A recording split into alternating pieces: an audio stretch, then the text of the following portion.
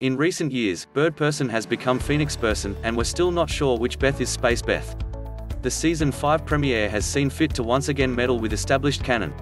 What starts as an episode where it looks like relationships will change in one way, with Morty finally sealing the deal with his high school crush, Jessica, ends up changing in a totally different, possibly show-affecting way. In retaliation for Morty's inadvertent meddling across decades in the world beyond the portal in Rick's garage, its people kidnap Jessica and crystallize her in a prison where she can't age. Jessica then goes mad from her experience of living hundreds of years in stasis, but also finds what she calls enlightenment.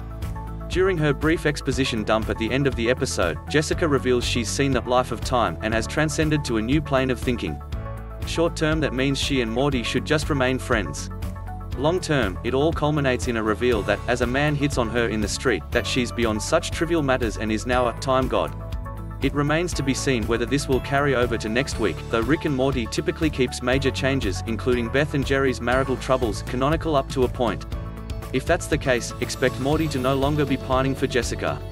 Instead, Jessica could have leveled up to become one of the most powerful beings in the universe, and adventures across time and space could await. It certainly adds a new element to when and where the show can go next.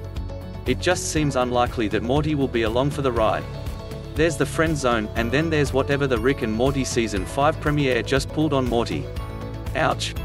No need to switch over to Interdimensional Cable, here are the best Rick and Morty episodes from the show's history. And get ready for next week with the Rick and Morty Season 5 release schedule. I'm the entertainment writer here at GamesRadar Plus, focusing on news, features, and interviews with some of the biggest names in film and TV. On site, you'll find me marveling at Marvel and providing analysis and room temperature takes on the newest films, Star Wars and, of course, anime. Outside of GR, I love getting lost in a good 100-hour JRPG, Warzone, and kicking back on the virtual field with Football Manager. My work has also been featured in OPM, FourFourTwo, and Game Revolution.